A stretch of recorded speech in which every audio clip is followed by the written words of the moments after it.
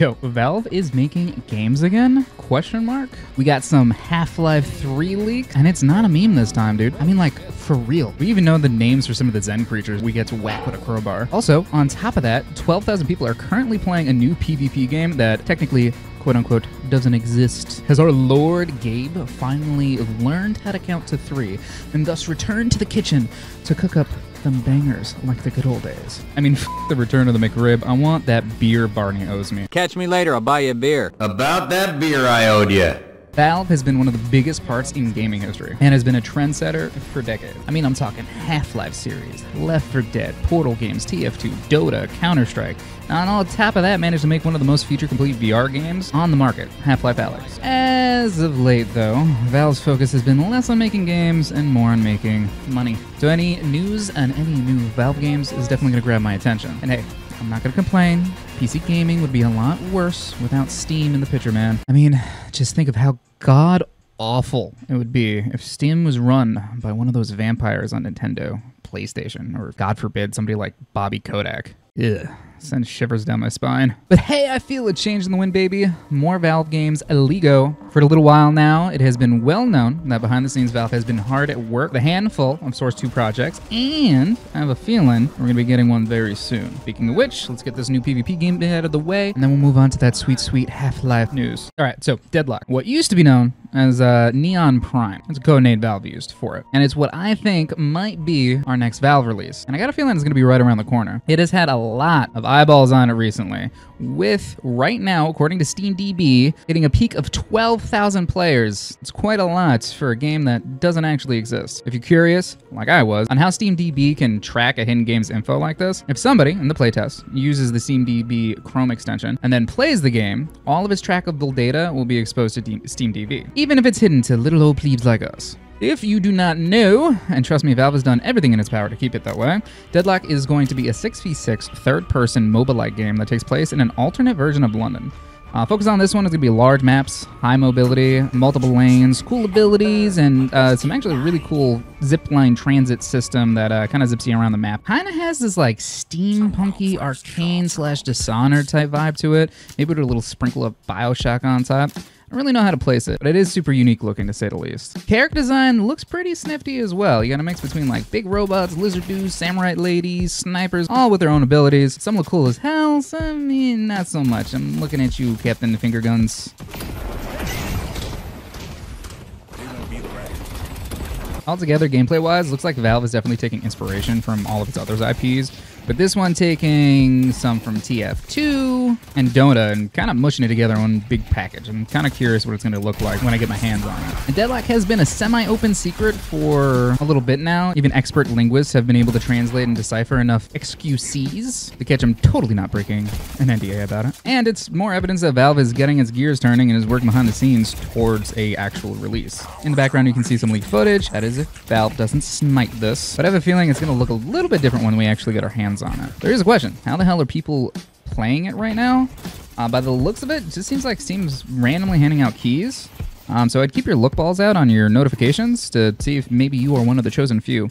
Also, and I can't really confirm this, I think there is a way that people can actually invite you to join if you know them, but I'm not too sure on that one. If anybody knows, drop a comment below and hook a brother up, please. By the looks of it, Valve has been very strict with their current playtesters, yanking access and barring players suspected of sharing anything, even privately, to friends. I mean, most anti-cheat software know when you're using some sort of screen capture, so I kind of suspect them just using their anti-cheat to kind of detect that, letting them know when to pull the plug on somebody. But the internet's gonna internet, and the leaks are flooding in. And it looks like Valve has kind of stopped taking them down. It's a lot easier to find it nowadays. I mean, I feel like the longer that I take to make this video, the easier it is to find the stuff. Editor's note. While making this video, The Verge has gone into some deep dookie, posting gameplay on their site, obviously breaking the NDA and getting a bunch of shit for being unprofessional, which, I don't know, it's The Verge. So with all that in mind, what I think is most likely going to be happening, Valve themselves are going to officially announce it, or hell, even release it very soon. Shadow drops have been proven to be hella effective. Also, recently, website domains have popped up for the game, kind of supporting that suspicion. Also, a fun little aside tidbit of information for you. Back to that name Neon Prime, that was going to be more of a futuristic sci-fi game set in space, but Valve did a 360 on the design stuff and changed everything over to the steampunk fantasy thing that we can see now. Not gonna lie though, kind of curious, and I'm definitely gonna be keeping my eyes out to see if I can peep any space stuff that may be left in there. And I'll be honest with you, this type of game, not my cup of tea. This one actually looks like it could be kind of fun, and I'm definitely gonna give it a try. Might change my mind. What I do know is a lot, and I mean a lot, of people love games like this. And maybe some a little too much. If Valve gives it this special sauce and gets it right on this one, it could even be enough to do the impossible. Make a League of Legends player stop playing League of Legends. I've been there, man. We've all lost loved ones to League. Anywho, on to something I give a lot more of a shit about. Half-Life, baby. It is time that this new generation learns that G-Man does not belong in a toilet. And then it's time to rise and shine, Mr. Freeman. Rise and shine. Wake up and smell the ashes. And I know it sounds impossible, but Gabe Newell may have very well finally learned to count to 3. Or at the very least, we're going to be getting something Half-Life adjacent, like Portal or Half-Life Alyx, and I mean, I'll take what I can get, but that fucking cliffhanger, dude. Ugh. Now this first thing here is definitely a new Valve game, but whether it's going to be Half-Life related is a bit shaky. So somebody did put a little bit of a whoopsie in the description for a Valve voice acting role, and they leaked the name for something called Project White Sands. Now take this with a grain of salt, because it is common practice for Valve to use totally unrelated code names to keep things super secret and such. But let me put my conspiracy helmet on for a second. And spoilers for a game that's legally old enough to drink. First thing I saw when I heard the name Project White Sands is that it would be a super cool reference for it to be the Borealis. It's an icebreaker ship used as a research vessel by Aperture Science left frozen, and what the Combine and the Resistance were both hunting for that possibly had that portal tech they wanted on it. You know, White Sands, snow. I don't know, man. I know it's a reach, but a dude can dream, man. A dude can dream, can he? Anywho, now this VA position might totally be a different thing. After writing this video, I saw this random picture, and I'm not sure where it comes from or its validity. If it's real, it would still mean a new Valve game, but a card game. Bleh. Now, this resume leak is a little bit more solid in being Half-Life related. Showing that they worked as a designer/artist for Valve starting in 2020, so around when Half-Life Alyx released, and specifically that they worked on level design, lighting, combat encounters, and puzzles.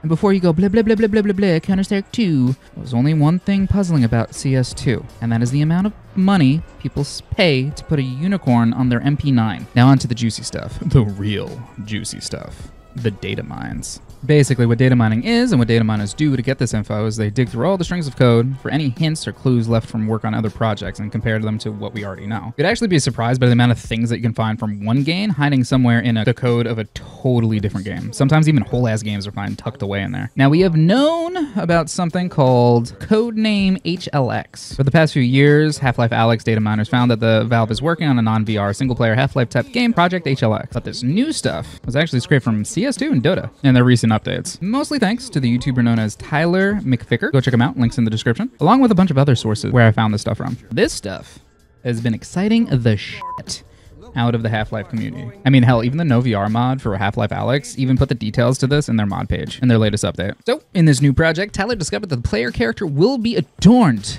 with that beautiful orange HEV suit. There's going to be drivable vehicles, definitely a Half-Life staple. One of my favorite moments are the dope-ass driving sections. Some random AI things that they've been working on was found as well, like sound detection stuff, AI spawning, and some other animation things. Got some names for the new alien creatures, enemies, and Zen fauna that you're going to be seeing, on top of some of the old ones that were cut from Half-Life Alyx that got a little bit more work done on them. So you have something called workers. I kind of thinking it's something like an antlion. Definitely something alien, though, since a lot of these have off-world as a preface to them, unless it's just some dude with an interdimensional commute offloading boxes or something like that. Now, Pharaoh Manhacks? That sounds super cool.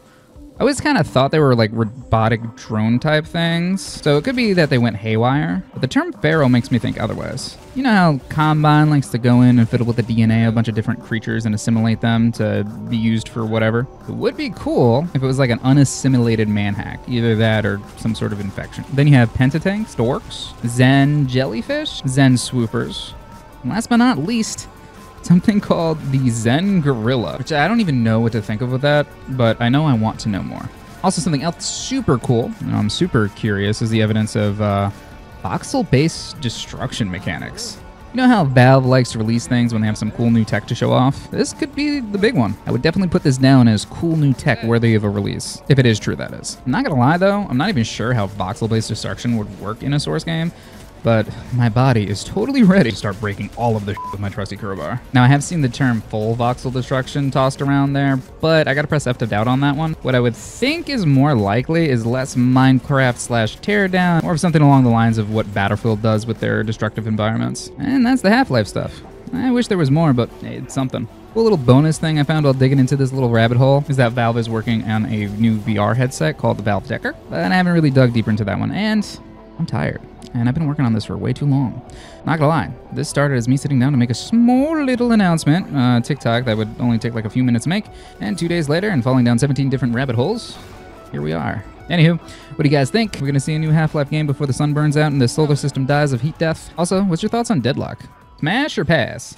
Pop that stuff down in the comments. I wanna know. I read them all. And yeah, that's all. Love you, bye-bye. Okay, your benefactors humbly thank you for your cooperation.